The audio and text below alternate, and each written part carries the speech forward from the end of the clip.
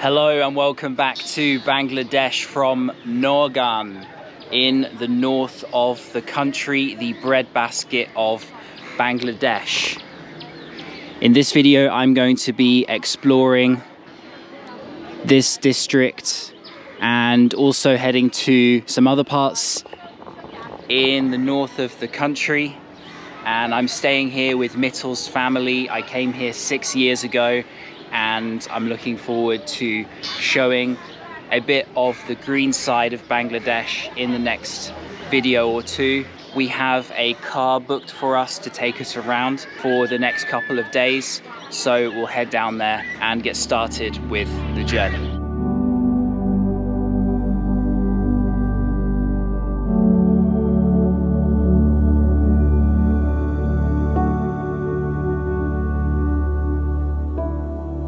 So after about an hour's drive outside of Naogaon, we are here at the Kusumba Mosque. Built between 1558 and 1559 under a period of Afghani rule here in the region. It is nicknamed the Black Gem of Bangladesh, made from granite, stone, marble. This is a 5 taka note in Bangladesh, and this is the mosque we are seeing here. So this is the mosque on the 5 taka note. And just above the entrance there in Arabic is the inscription of the date when the mosque was built, and it says built by in Persian as well.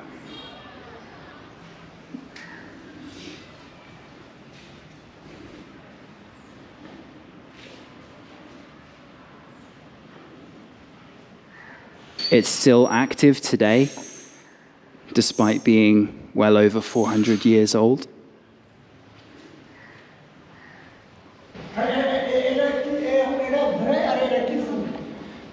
Very few tourists here. Amazing to touch the history here. Built in a Bengal style. The black granite is quite special.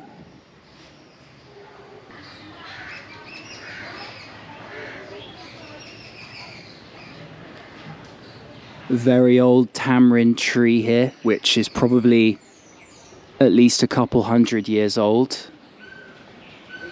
Look at the width of the trunk. One thing I love about this area is the sound of the birds and the nature, the rice paddies and fields all around.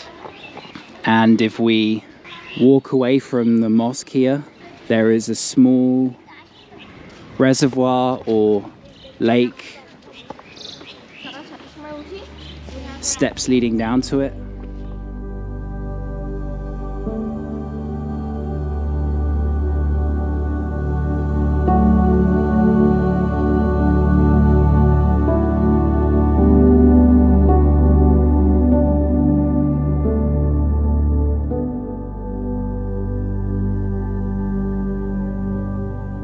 Following the mosque, we are just coming here for a cha stop on the road.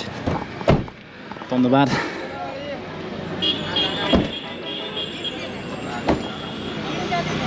Naogaon is this way, and we are heading to our next place, which is on the other side of Naogaon. Assalamu alaikum.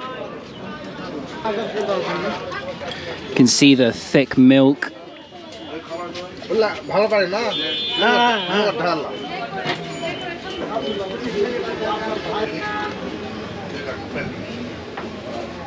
Nowhere better than on the side of the street, made in an authentic way. Even we asked for less sugar and it's still very sweet.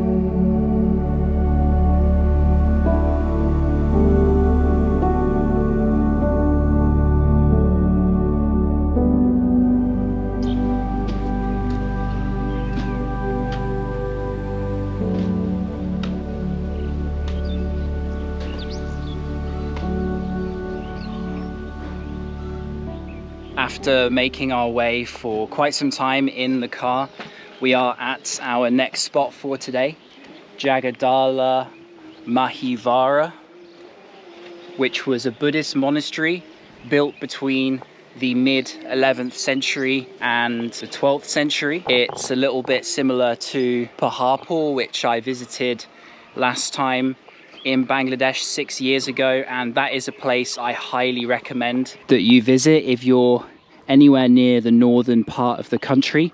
This is Paharpur on a far smaller scale. This one is lying in the middle of a rural village. No entry fee, no security guard. Just the combination of nature and history. And that brings me to telling you about my journey getting here in the car. It is so incredibly picturesque. Just looking at all the rice fields as we made our way through the very pretty tree-lined roads, going through villages and seeing the green and the reflection of the sun on the water. And here now, we couldn't be further away from Dhaka if we tried, right near the border with India.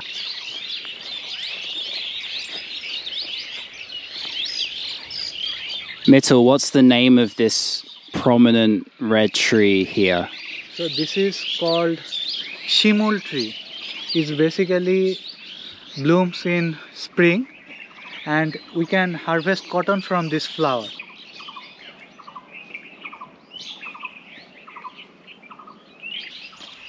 Hello. Someone likes the taste of old Buddhist monuments, huh? While I'm here, I thought I should also mention that from Rajshahi we took a bus for an hour and a half or so to reach Naogaon, and the two cities are pretty well connected. There's loads of buses going all the time. I'm liking this view right here of the tree in the background and the ruins in front.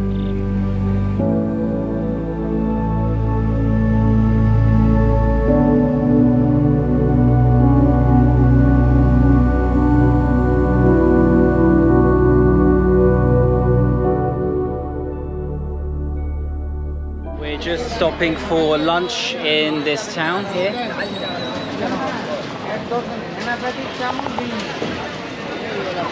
Bit of construction going on, as seems to be with the whole of Bangladesh at times during this period of building boom.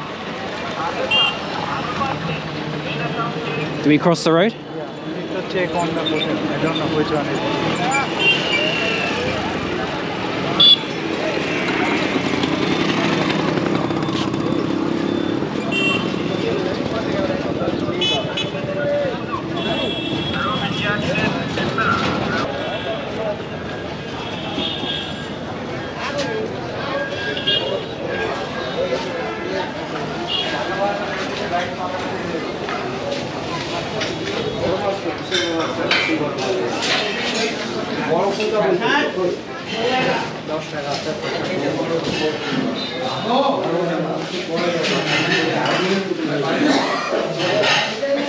Found a place for lunch here. We have dal, mutton, fish, and chicken curry. One thing here is the whole garlic, something I've never done before.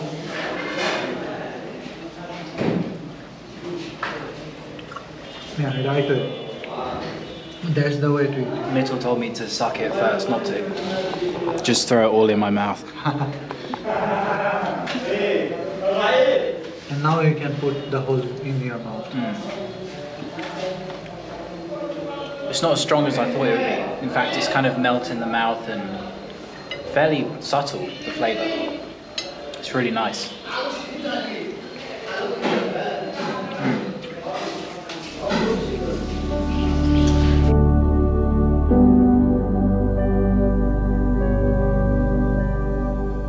Following lunch, we have made our way to a village here where there is kind of a well-known local sweet shop.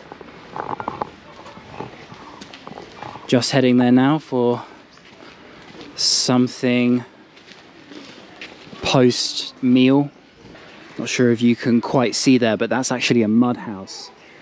Not so many of them left nowadays, but go back many decades and numerous houses here were made of mud. এই যে স্পঞ্জের মিষ্টির যে দোকানটা না, ওটা কোন সাইডে? বাজারের মধ্যে একটা রনি ভাইয়ের নাকি নাম দোকান আছে না? মাতাজি হাটের যে স্পঞ্জের মিষ্টিটা পাওয়া যায় না, এখানে আছে ওদিক বাজারে আছে রসমালাই ভালো ভালো এদিক দেন এই পাশে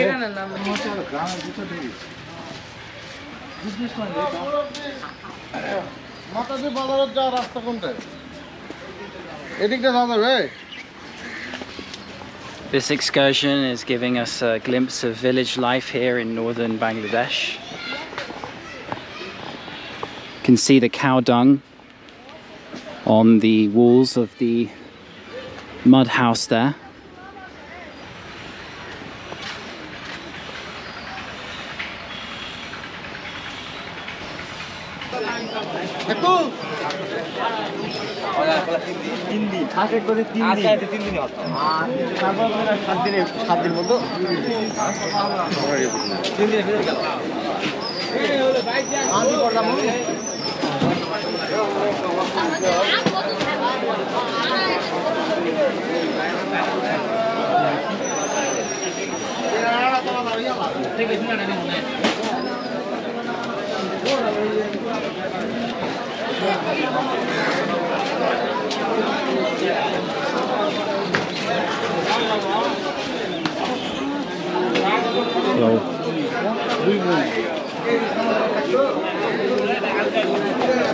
This is a fascinating glimpse into the village life. Looks like we found it.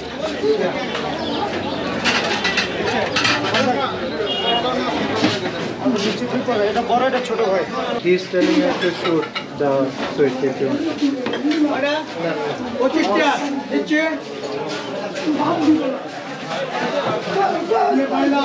This is called sponge rasgulla, which is very famous, especially this one in the whole Naogaon. That is called Mataji Hat, and it's a sponge rasgulla. It's like a sweet that is soaked in sugar juice. Mitchell reminded me that the last time I commented on this sweet, I called it a ball of diabetes 6 years ago. Sweet ball of diabetes, to be exact. I think it still is. It's really sweet, but good after a hot meal when your mouth feels spicy. Kind of refreshing, but it definitely is pretty sweet.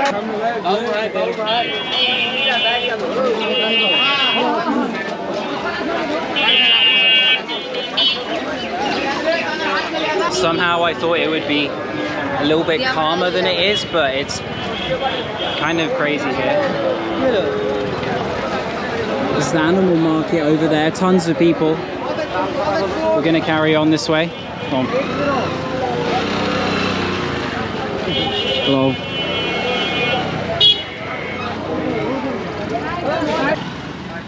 More houses made with mud here. And on the other side as well.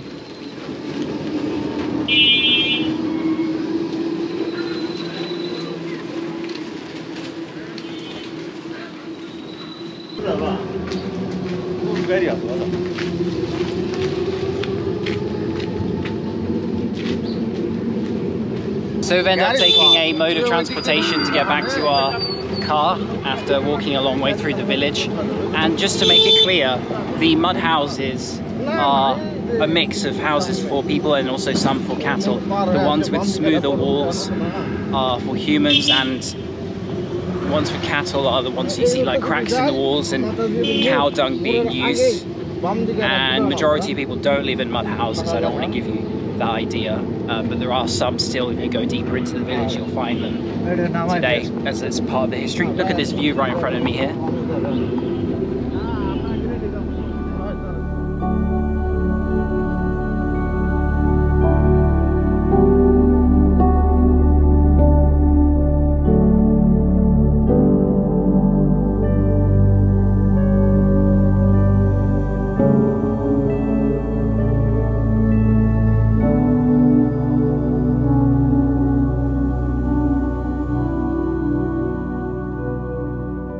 following making our way through the village there, I thought on the way back, before wrapping things up for today, I would show you a little bit of the beautiful scenery that you see all over the north of Bangladesh, the peaceful, quiet rice paddies, the trees, the scenery, and the locals working the land. 80% of the land here is under cultivation. Most of the local population are farmers. Many of the roads look like this, with trees lining either side. So I'm going to leave things here for today. I will catch you tomorrow, where we'll be continuing this video, visiting some more interesting places in this area. Hello and welcome back. Today we have made our way to the ancient city of Mahastanagar, which is a little bit north of a nearby city called Bogura, formerly known as Bogra. And this is one of the earliest archaeological sites in Bangladesh, dating to around the 3rd century BC, this walled city.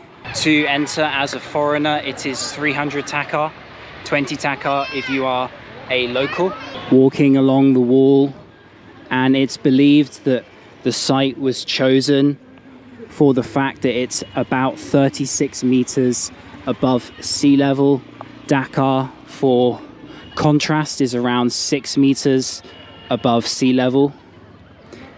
Most of the interior of the city today is grassland, although there will be some ruins scattered here and there.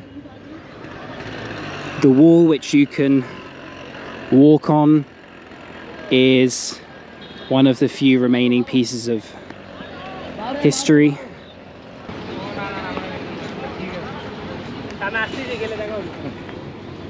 Coming off the wall there and walking through what was the center of the old city.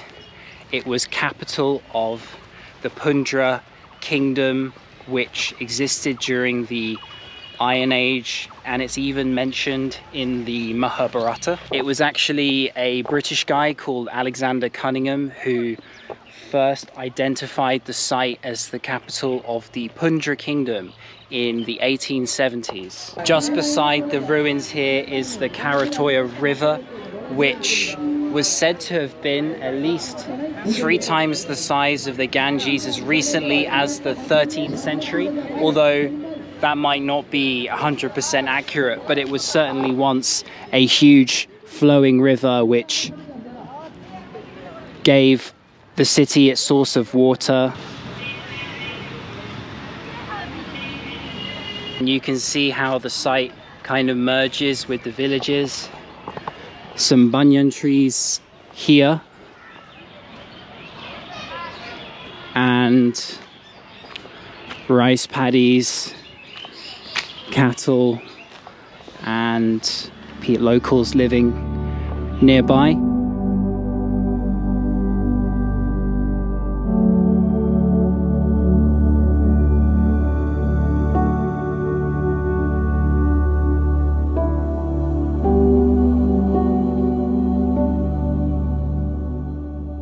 We have moved on to a place called Gokul Med, which is quite impressive to the eye. It has a history to do with Hinduism.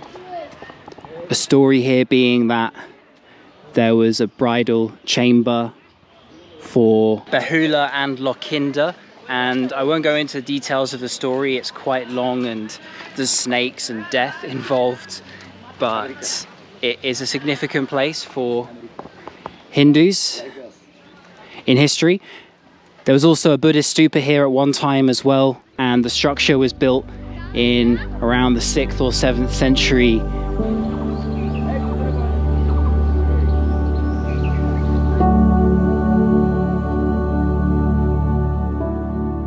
So it is the following day here in Naogaon, and I'm going to end my video here. I hope it gave you a good taste of some of the sites and rice fields in the northern part of Bangladesh. stay tuned for the next video. I'm going to be showing a little bit of family life, staying with Mittel's parents, and also showing you footage from when I stayed with his auntie and uncle in Rajshahi, and also a few rickshaw rides roaming around the city and soaking in a little bit of local life here, food, and I think I'm going to do the henna on my hair like I did 6 years ago. I'll show that as well. So stay tuned for the next one. Peace.